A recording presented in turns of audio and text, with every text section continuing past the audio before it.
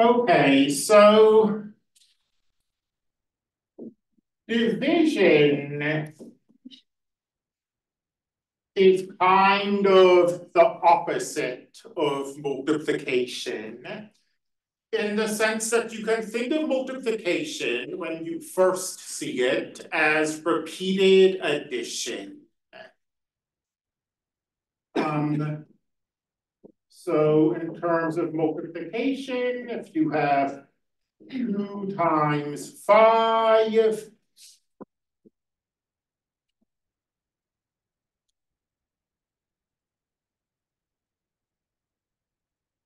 that's 2 added up 5 times, or alternatively, it's 5 added up 2 times. So division, if you have, say, 10 divided by 2, well, you can think of this as starting with 10, and instead of adding anything, you start subtracting 2s until you get down to 0.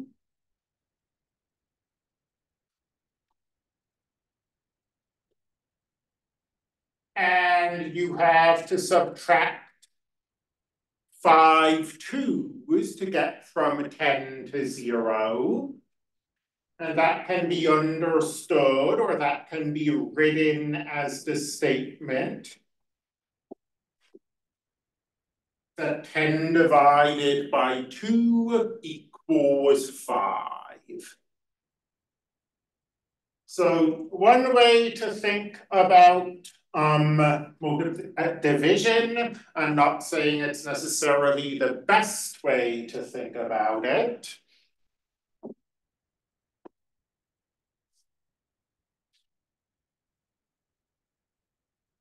but the statement A divided by B equals C can be understood as saying that you must subtract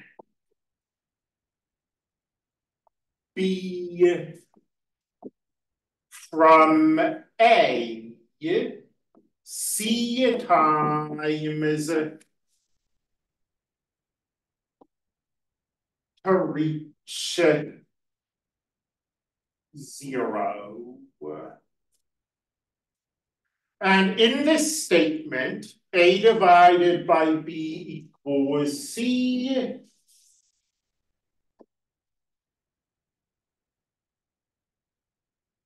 A is called the dividend.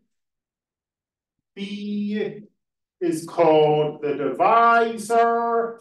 And then breaking our pattern of having D for division, C is called the quotient, a Q word.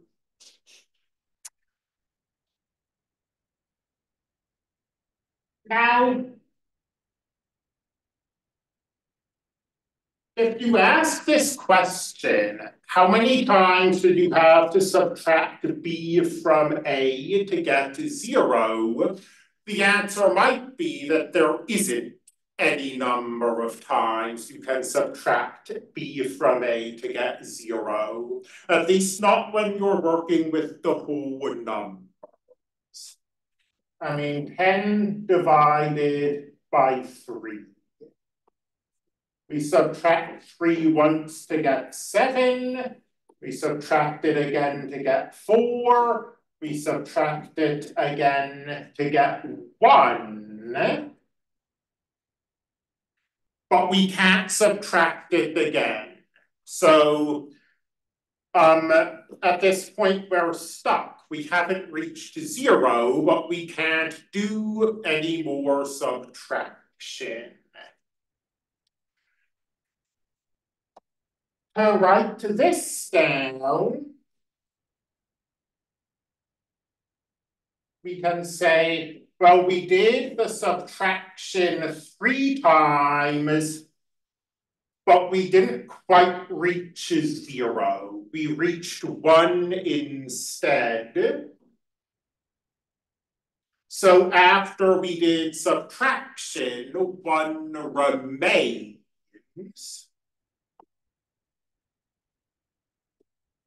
And the number that remains after we do the subtraction is very sensibly called the remainder.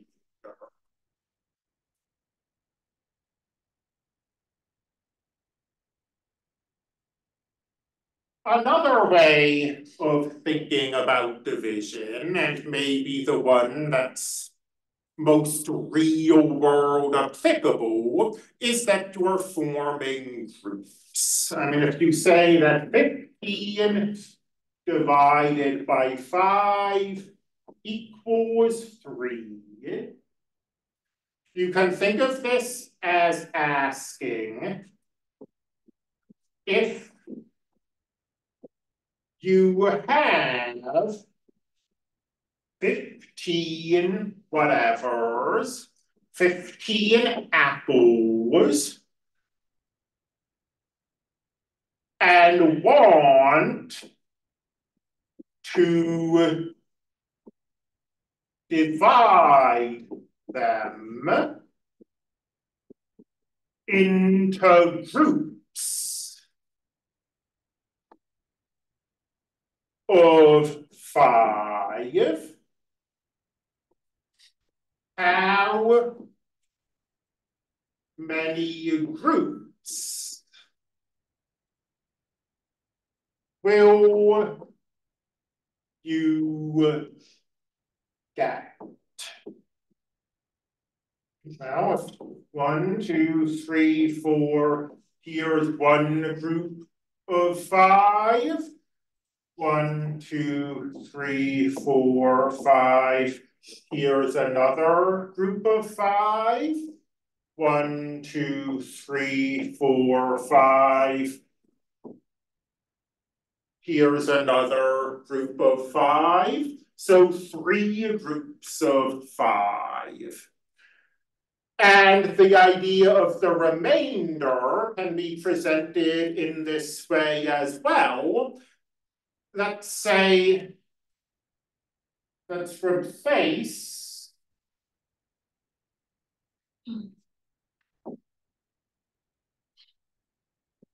this 15 with a 17. So now you have 1 group of 5, 2 groups of 5, 3 groups of 5.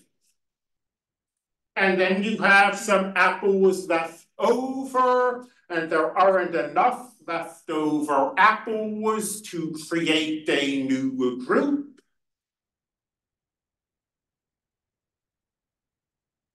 So that's what the remainder looks like when you're thinking of division as breaking stuff up into groups. If you have some stuff left over and there's not enough to create a new group, then what you have left over is the remainder.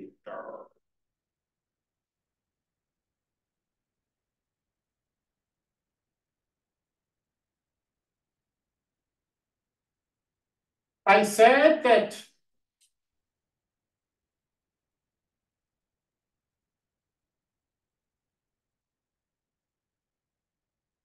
multiplication and division are kind of related in the sense that you can think of multiplication as adding stuff repeatedly and division as subtracting stuff repeatedly. This relationship is reflected in the fact that any statement about division, or at least any statement about division where you don't have remainders makes this a bit tricky, but a statement like this is the same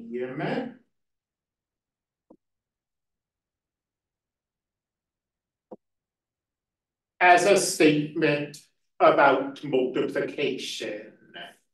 And in fact, this statement about multiplication is then the same as a different statement about division, which is what?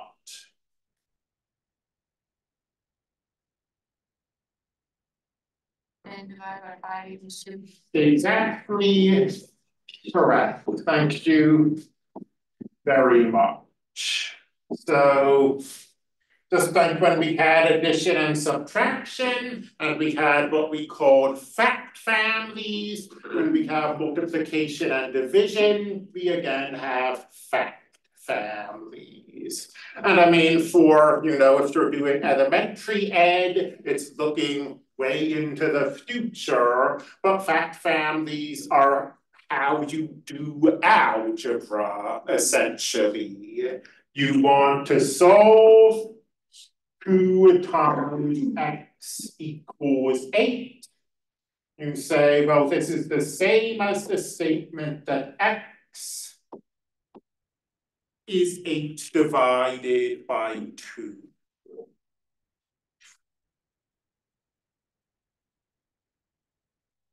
Without further ado, because I think this is the part of multiplication that everyone, even adults, tend to struggle with, let's talk about doing division by hand. So let's say we want to divide, let's start with something like 723 divided by 3. And let's look at this in a couple of ways. Let's do the long division algorithm as it's generally presented. And then let's ask ourselves, well, what's this long division algorithm doing? Why does this work? The algorithm, as it's traditionally presented, or at least as it was presented in school when I was younger, is as this. And I mean, this is definitely still done. You write what we call a crossbar. And then the reason, I mean, long division is an algorithm. It's doing the same things over and over again. And from one point of view, I mean, so's addition, right? You add up the ones place, you add up the tens place, you add up the hundreds place, and so on. But the division algorithm tends to trip people up in ways that the addition algorithm doesn't. And I include myself in this, so if I do something that seems wrong, it might be. So don't hesitate to throw up your hands.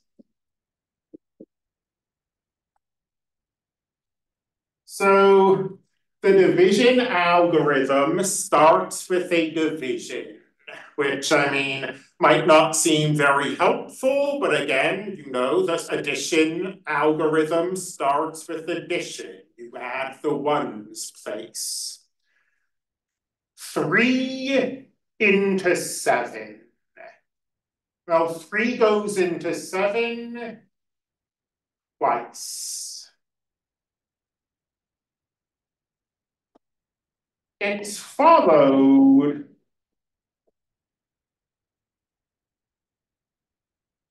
by a multiplication step. 3 times 2 is 6.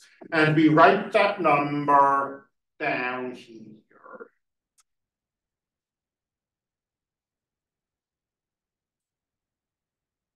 Then comes a subtraction step. 7 minus 6 is 1.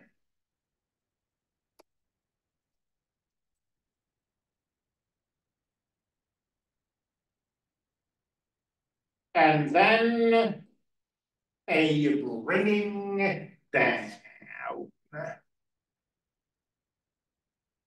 That one drops down.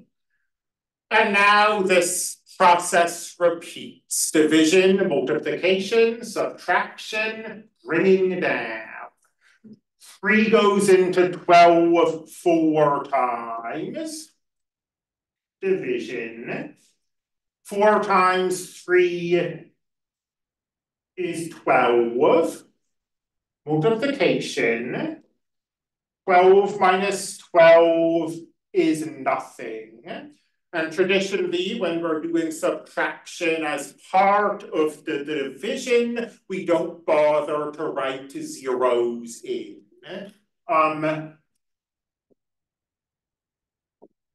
Bringing down brings that 3 down there. Then division, 3 goes into 3 once. Multiplication, 1 times 3 is 3. Subtraction, I'll write that 0 in just because this is the end of the problem. And the way that I know it's the end of the problem is that we can't do a bringing down step. Another way to present this is not how I was taught, and it probably wasn't how, kids are taught, because it requires a firm understanding of these ones and tens and hundreds places.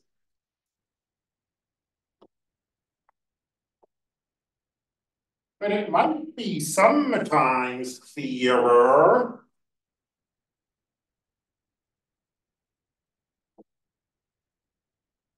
to think of it this way. We'll start the same way, 3 into 7, except this 7 isn't a 7, it's in the hundreds place, it's 700.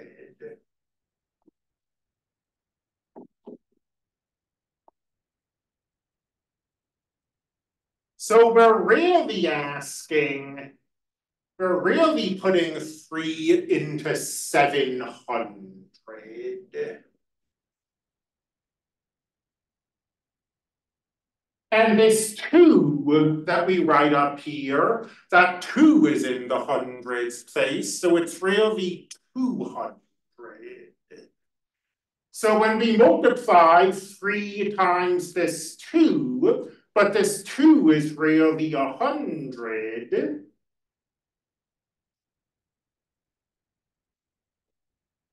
now what we really get is 600.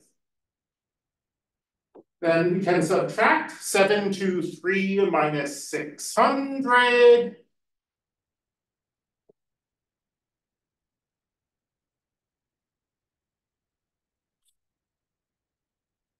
Now 3 does not go into 1, but 3 goes in to 12 4 times. This 4 is in the tens place, so when we do the multiplication, instead of having 3 times 4, we really have 3 times 40.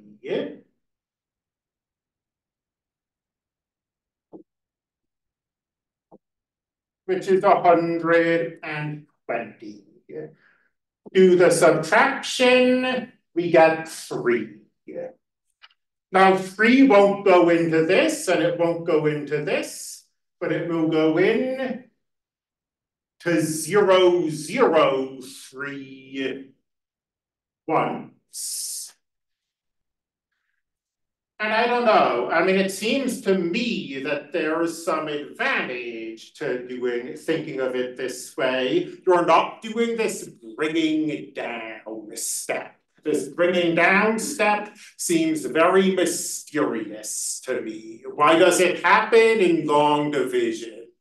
Well, I say that, I know why it happens, but the point is here we're just doing division, subtraction, multiplication. There's none of this mysterious bringing down.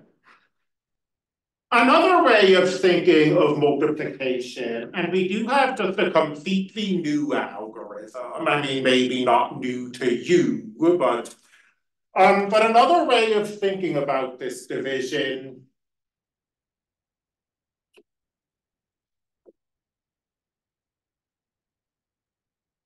and this sort of relates to what I was doing on the previous frame. But let's think of having blocks. And again, if I had like a document camera hooked up to the whiteboard, maybe I would bring in our actual toys and we'd mess around with them. I did not mean to change that. I have no idea why I wrote 241. Oh, yes, I do. It's the answer. What I meant to write was 723. So let's say we have blocks. We have 700 blocks.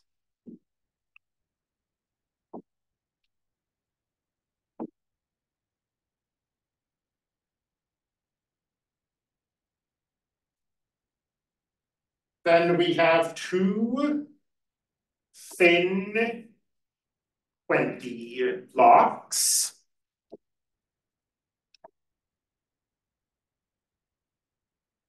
And we have 3 1 blocks. And what I like about this is that the long division algorithm tends to obscure what we're actually doing. I think maybe that's the reason everyone struggles with it.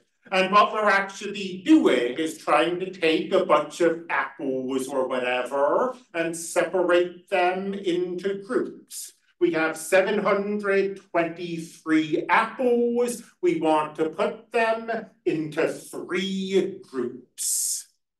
So we'll start with the hundreds block. And we'll think about this a bit. And we'll say, well, we have 700s.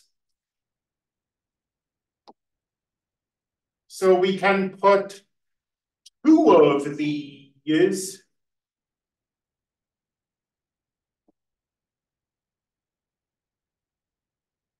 into each group. We'll have 1 left over. There's 100 that doesn't fit into any of the groups. For now, we just won't worry about that. We'll put 2 of these in each group. And this is what you're doing when you're writing that 2 above the 7. It's in the hundreds place. And you're saying, well, the hundreds blocks fit into groups of 2. Okay, so these 100 blocks fit into groups of 2. What do we have left? I mean, some of these blocks up here we've already put into groups. Other blocks we haven't. Other blocks are still groupless. How many blocks do we still have? Well, and here's where I think it's kind of helpful to remember that this 2 is a 200. We've used 3 times 2. We've used up 600 of our blocks.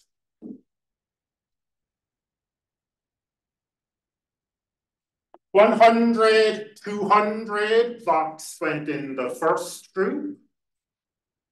100, 200 blocks went in the second group. 100, 200 blocks went into the third group.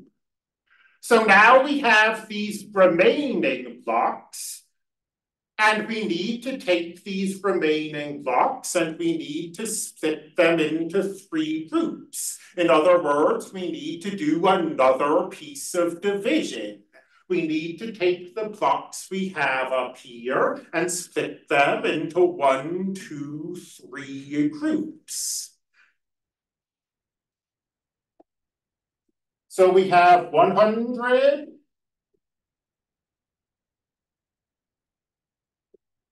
23 blocks remaining. We need to split those among the 3 groups. That's division. So that's why we're suddenly doing a second division step.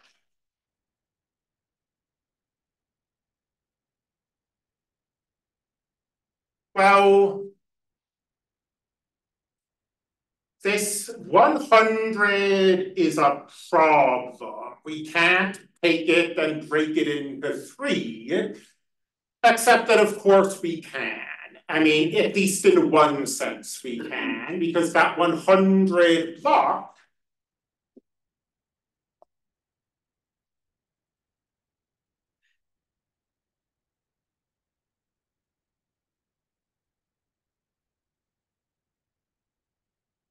is the same as having a bunch of 10s.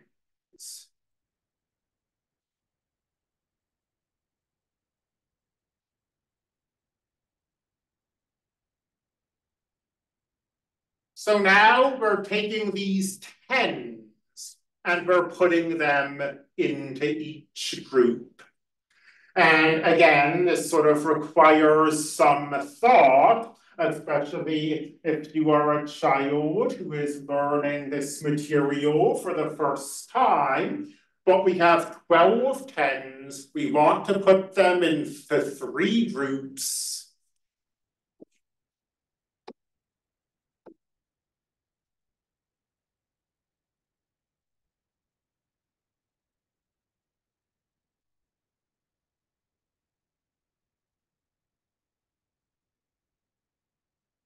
The 10s go into 3 groups evenly, as a matter of fact. You can put 4 10s into each group. And because we're working with 10s, the 4 goes in the 10s place. And now we've put a lot of these blocks into groups, but we haven't put all of them into groups. What's left? Well, we took 40, 4 groups of 10. We have 3 of them. So we've used up 120 of the apples. 40 of the apples went here, another 40 of the apples went here, another 40 of the apples went here, 120 apples in all. So we have 3 apples remaining. There were 123 apples up here. Oh, but 3 of those have now gone into groups. And again, so what the subtraction step is doing is saying, well, those 10s, we put them into groups. We don't want to look at them anymore. And now we have 1s, and these 1s need to be put into groups. So again, we're doing a division step.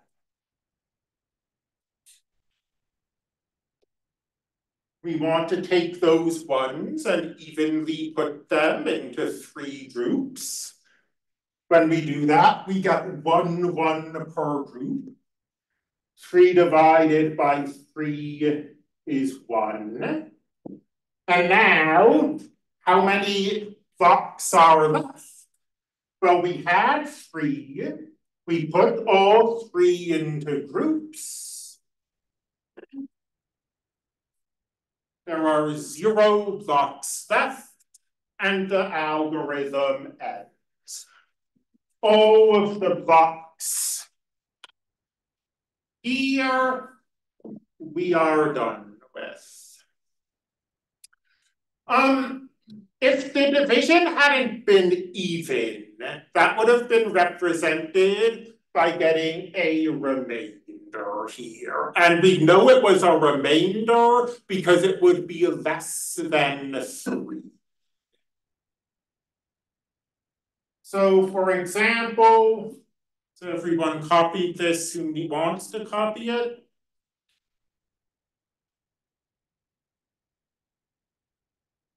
If I had 724.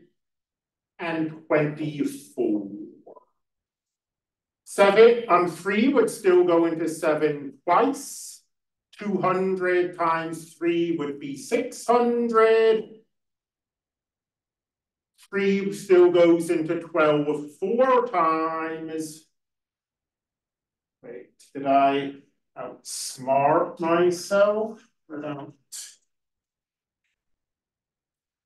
Let's see. So, no, I didn't. 3 still goes into 4 1 time. Now, when we do the subtraction, we get a 1. And 3 doesn't go into 1. And there's nothing to bring down. If there were another number up here, if there were like a 6, well, that 6 would just keep being brought down. And then 3 would go into 16. But there isn't. And if you can't do the division and there's nothing you can bring down that will allow you to do the division, then the process is over and you have,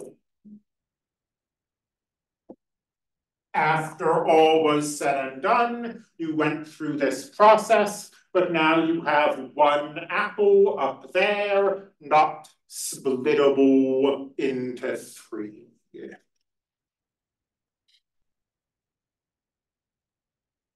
So that's what I think of as kind of the standard algorithm. I mean, maybe it's just ego. The algorithm I learned 20 years ago is standard and all the others are weird variations. But I've never heard a different phrase for it, if one exists. There is another way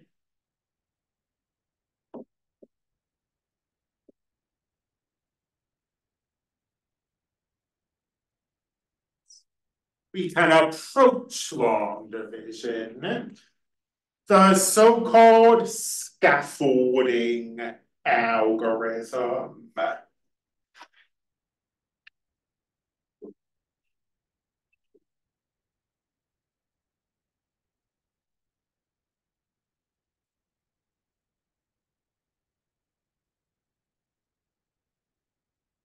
And the scaffolding algorithm is basically repeating this block process, except it's doing it slower. The upside or the advantage of doing it slower is that we don't have to think about so much about the individual divisions that we're doing. Well, maybe this will be clearer when we see it. So once again, we have 1, 2, 3, 4, 5, 6, 7 hundreds, and 2 tens, and 3 ones. So once again, we're going to try to take these blocks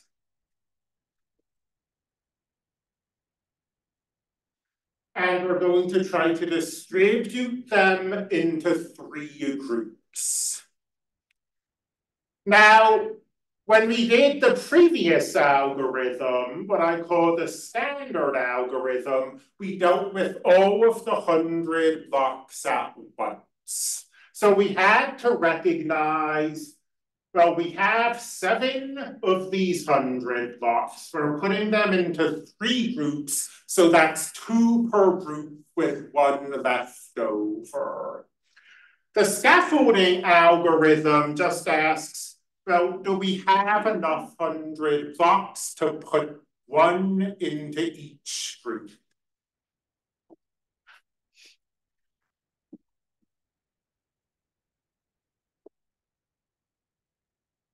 And we do have enough 100 blocks to put 1 into each group. 700 is bigger than 600. So we put 100 blocks into each group.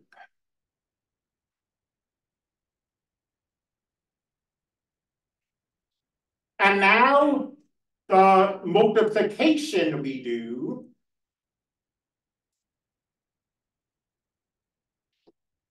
we don't write anything above the crossbar. The crossbar is just there for tradition at this point. Instead, we're going to say, well, we've put 100 into each group. So we've used up 300 of the blocks.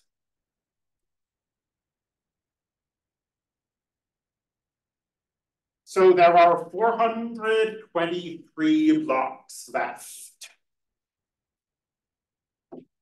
And the 100 blocks that I put into each group, I will erase.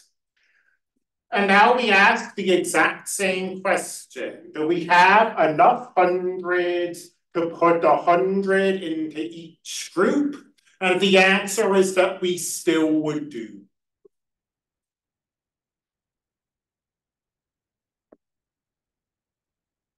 And let me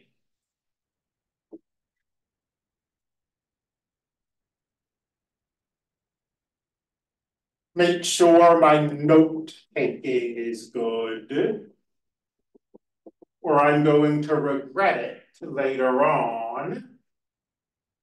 We created a group of 100. Now, I guess I actually don't need to do anything else. So we just repeat this process. We have 3 groups. We have 1, 2, 3, 4 hundreds. So there are enough 100s left to put each of them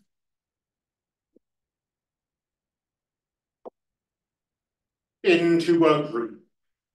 So each group gets another 100 blocks added into it. And that yellow line I drew was a red herring. I was confusing myself, as happens more often than I would like to admit.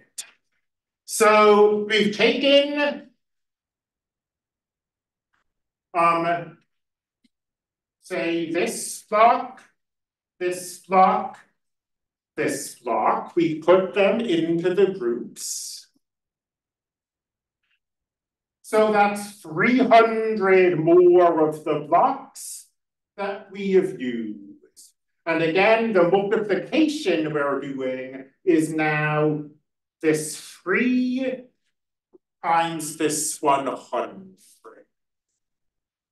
So how many blocks do we have left? Well, the hundreds that we've put into groups, we get rid of. So now we have 123 left. And we say, well, do we have enough hundreds to put 1 into each group? And the answer is no. There are 3 groups. There's only 100. So here's where we make change, as it were.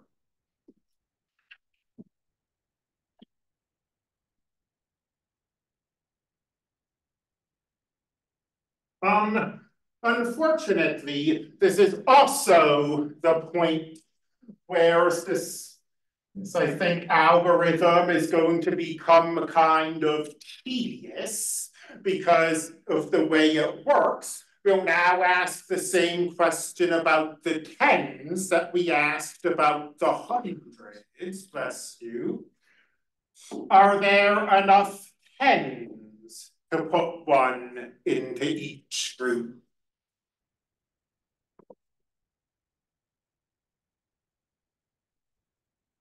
Well, yes, there are enough tens that we can put a 10 into each group. 10 times 3 is 30.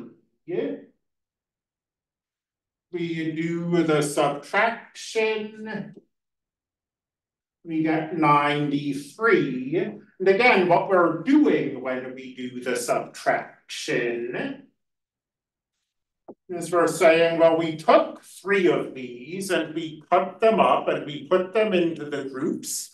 So those 3s we've already taken and we've pushed them down there. And now we're using subtraction to remove them from up here. Do we have enough 10s to put a 10 into each group? Well, once again, we do.